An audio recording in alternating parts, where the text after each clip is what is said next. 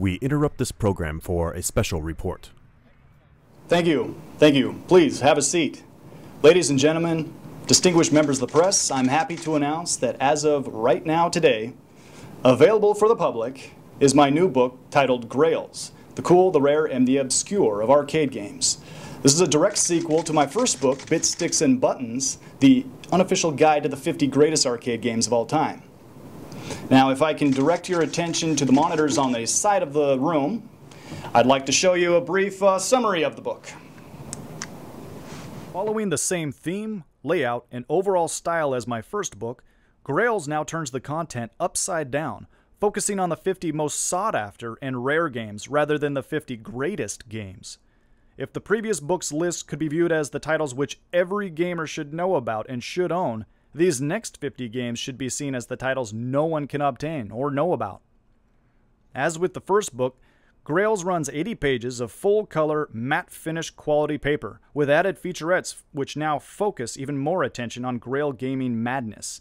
I'm not alone either in my quest. Armed with a battalion of hardened collectors, I've obtained a grand archive of photos, facts, and player opinions on why these 50 games stand apart from the rest and belong on the top of your coffee table reader selection.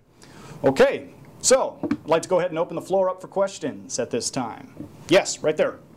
Mr. President, will this book cost $30 again?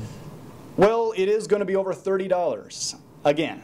And I have no control, people, over the price of the book. It's pre-set and determined by blurb.com. I make a very small margin of markup on each book sold, less than 10%. So don't complain. Next question, yes? Mr. President, can you comment on the presence of any females in this book? There are women in this book, yes, but I cannot comment on their relationship status. People, that's what Facebook is for. Let's focus on the book. Yeah, go ahead. Mr. President, did you have an adventurous time out there? Did you ever find that one true grail? I did have a pretty adventurous time locating and tracking down all these grails. And to answer your question whether or not I found a one true grail,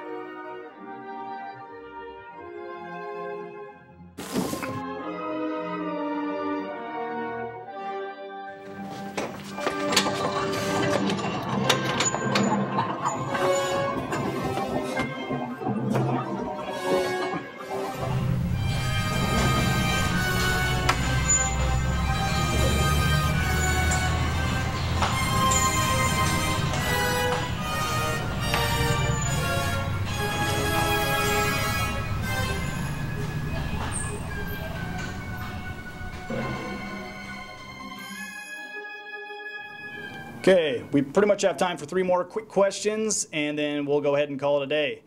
Yes, and you over there. Go ahead. Is Rich Knuckles in the book? Did you have an editor? So is the big strong author single? Are you seeing anybody? Okay, to answer your questions, yes he is, yes I do, and your mother. Thank you very much, everybody. Please click on the link at the bottom of the page, and that'll take you straight over to the purchase of the book. Thank you. Good night, everybody.